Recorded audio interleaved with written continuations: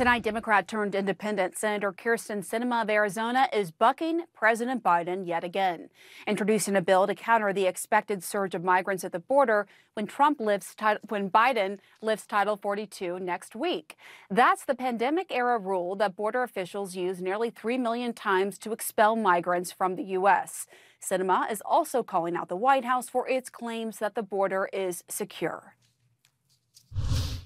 Obviously, the border is not secure. Anyone with eyes can see that. It would be most helpful if the administration would start by actually enforcing the laws that are on the books.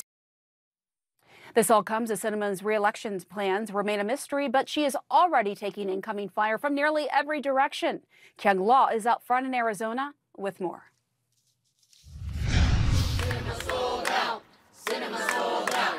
Sinema sold out. Nearly all of these Arizona Democrats worked to elect Kyrsten Sinema to the U.S. Senate in 2018. How many of you will do that again? In her first term, Senator Sinema has bucked her own party, blocking the White House from the debt ceiling to filibuster reform. And late last year, bolted from the Democratic Party to become an independent. Registering as an independent and showing up to work with the title of independent is a reflection of who I've always been. Sinema has yet to announce she's running for re-election, but doing so would be a political gamble. Registered voters in this battleground state are split nearly evenly between Democrats, Republicans, and independents. We call upon your resignation. The Democratic base says they feel betrayed, accusing Sinema of listening to donors instead of voters. Sinema sold out. Sinema sold out. That anger Ruben Gallego is offering a political opportunity for Ruben Gallego, Democratic congressman, Latino, and a combat veteran. He's challenging Sinema from the left. She broke trust with a lot of the people of Arizona. They don't trust her values anymore, and she's not trying to repair that relationship. Do you believe that Arizona is a blue state? I think Arizona's a bluer state. It's becoming bluer, but you still have to fight. You still have to win the moderate vote. This battle It's what the old popcorn, you're just kind of watching it, you know. Is welcome news for Republican State Representative Justin Wilmoth. You know, glass stones and all of that stuff, so it's nice to see. It's nice to see. Well, sure, I mean, I'm a politician, man. I'm a Republican, and knowing that your opponent is having problems getting to the line of scrimmage and executing their plays is good for me. Of course it is. Still, there is uncertainty on the Republican side, with Trump loyalist Kari Lake teasing a possible Senate bid. Wilmoth says a three-way race with independent incumbent Sinema scrambles the entire swing state again.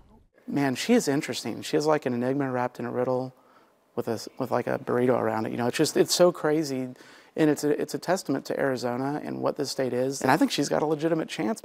She's a very wily and smart politician. Sinema's path to victory likely rests with these types of voters, registered independents. This group meets monthly, trying to find solutions to political extremism in Arizona. Even here, Sinema is divisive. I'm wondering who's her constituency. I gave her money, and she is dead to me. I think she stood firm on the budget, and I agreed with her. But can she win? Well, I think she's not stupid. Running for one party and then turning around right when you're done and switching to independent, that's just wrong. I really want somebody who's going to say, this is what I believe, this is what I'm going to do, and I don't care what party I'm affiliated with. Clint Smith is leading this meeting. He ran for Congress in 2022 as an independent candidate, betting his campaign on the high numbers of independents. He lost. Does she fall the same fate as you did? She's got some major advantages that I did not have. A lot of name recognition and some major bank. But do you think she will win? From my experience, I feel like people retreat to their corners when push comes to shove. We did reach out to Senator Sinema's office to take part in the story. Her office declined to do so, instead sending us this statement saying, quote, Kyrsten is focused on delivering real solutions, not campaign politics. Pam? All right, Kyung Lah, thank you so much for that.